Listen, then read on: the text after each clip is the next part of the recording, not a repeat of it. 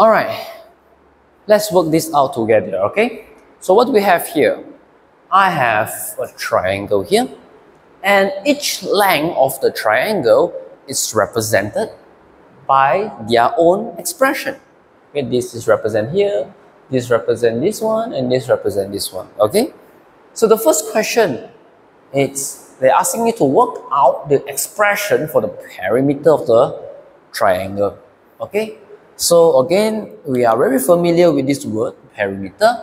So all you need to do is to add up these three expressions here, all right? Add up these three expressions here, okay? So let's start with that. Let's start with that.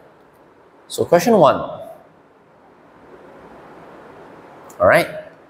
So I will just start from here and move my way around here, okay? So what do I have? I have bracket 3W,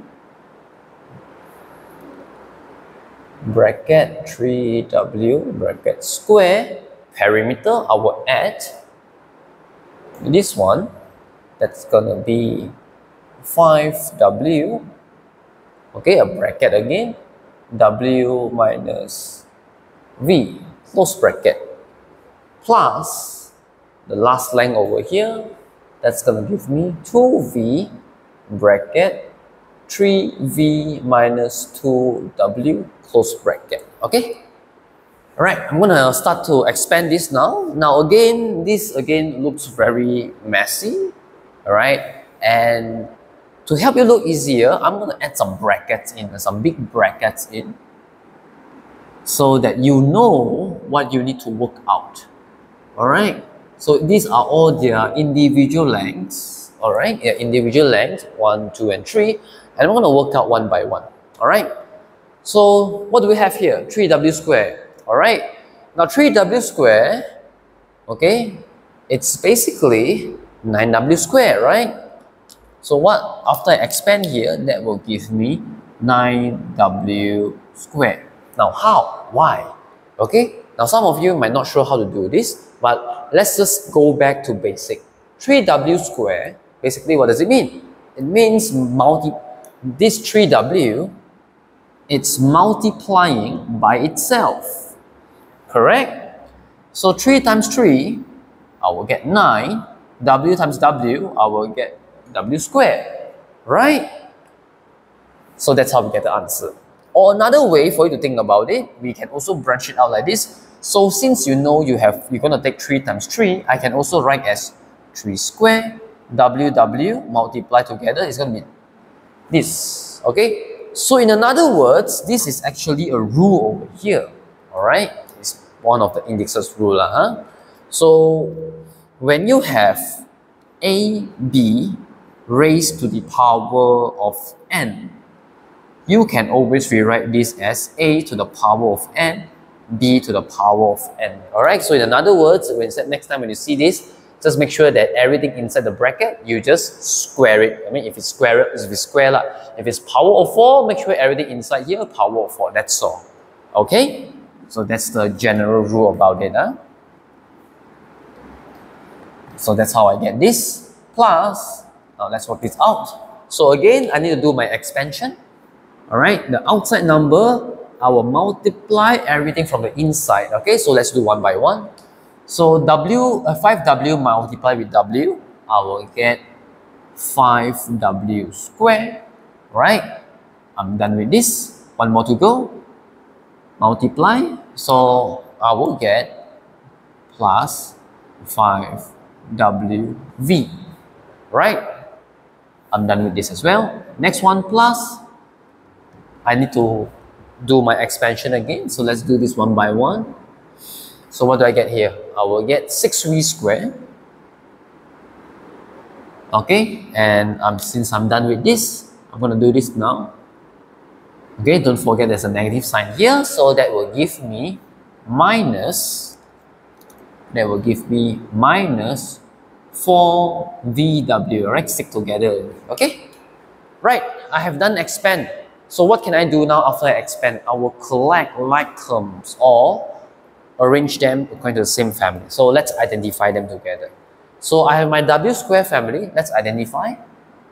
this one and this one, okay? So we know that both of these can add together, okay?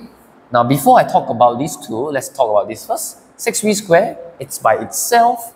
So this guy, it's by itself, alright? You can't add this or subtract this and whatnot lah, huh? So what's left? What's left is this one and this one over here. But try to take a look at this. This is WV and this is VW. Do you think, do they belong to the same family? Alright, are they like terms? Okay? If you say they are like terms, you are correct. Now why? Again, it's very similar to the previous example I gave you.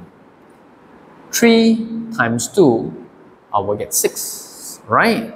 So 2 times 3, I will get 6 as well. Correct or not? See? It doesn't matter when I'm multiplying, it doesn't matter how I arrange the number, right? I can flip it front and back, it will still give me the same answer. Okay, so instead over here, since we are interested to, let's see. Alright. So we are interested, we can actually flip one of these, okay, to look like this also. So let's change for this one. So I can flip the W and V, and I can change it to VW. Okay with that? Alright. So right now we can add them. Okay. So this plus this, that will give me 14W squared. Alright. 6V squared. Okay, before we do that, let's do here. Now we already know that this thing, okay, let me, okay. We can know that this thing over here, it's one family now, alright? But you need to be careful of one thing. You need to be very, very careful of one thing. There's a negative over here, okay? Remember that. So if you want to add this one to this one, so what do you get? 5VW minus 4VW, that will give you only VW. That's all. Alright, that's all, okay?